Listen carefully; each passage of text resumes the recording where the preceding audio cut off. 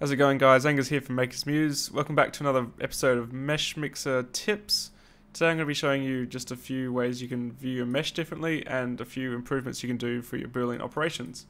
So basically, as I might have explained in my previous video, when you view meshes by default in Meshmixer, it rounds them off, which is a lie because this mask looks nice and smooth, but if I turn the wireframe on, you'll notice that there still is quite a few facets.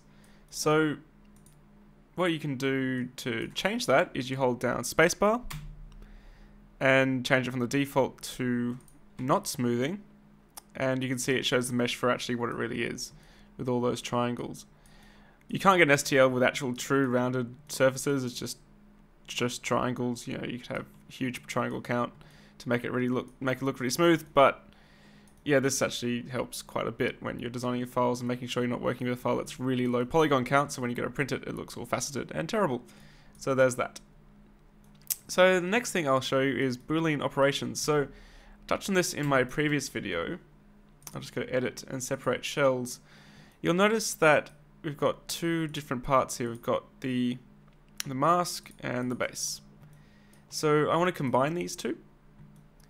But if I go to Edit, select those two, Boolean Union, that's not what I want. That's pretty rubbish.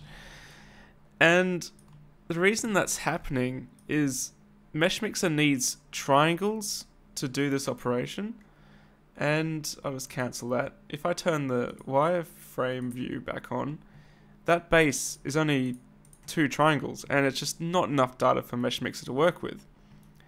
So if you're getting weird problems like that, I'll show you a quick tip to improve your success. So let me turn the mask off. I'm going to go to Select, and I'm going to select those two triangles, nothing else, as you can see. And I'm going to Edit and Remesh, and I'm going to just create more triangles, basically. So I'm going to say Accept, and then Edit, Remesh again, more triangles, smooth down, so I don't want it to round it off, Accept, Edit, Remesh, and there we go. That's heaps of triangles. So this is really counterintuitive. It's like, why are you making more triangles for a flat surface, Angus? Well, I'll show you why. So here we go. We've got all those triangles. I'll now get the mask back, select both, and Boolean Union, and you notice it looks perfect straight away. Nothing's changed there. It hasn't destroyed any geometry. I'll say Accept, and you can see it's done a perfect union between the mask and the base. And it was those extra triangles that enabled this to happen. So if you're having weird issues with Boolean operations, just increase your triangle count in the area that you're trying to alter, and you'll have much higher success. And yeah, that's it. So thanks for watching, guys, and I'll see you around. Makers Muse. Bye.